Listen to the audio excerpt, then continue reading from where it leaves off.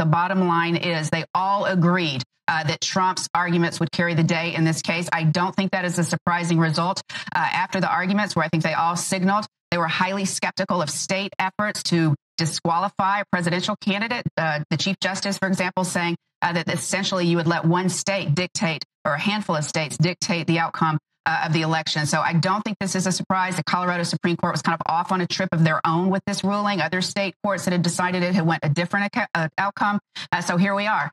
The decision now, unanimous in agreement that Trump's arguments will carry the day. He cannot be disqualified from state ballots.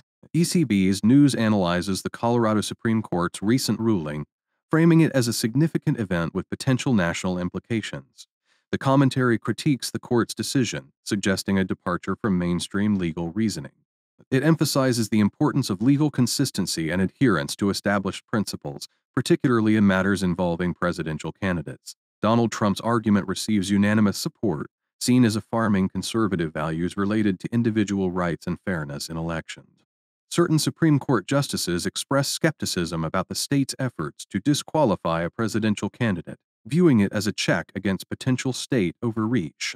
The discussion acknowledges the complexities of such determinations and explores the consequences of allowing individual states to heavily influence national election outcomes. Overall, the narrative examines the balance between national sovereignty and ensuring a fair and unified electoral process.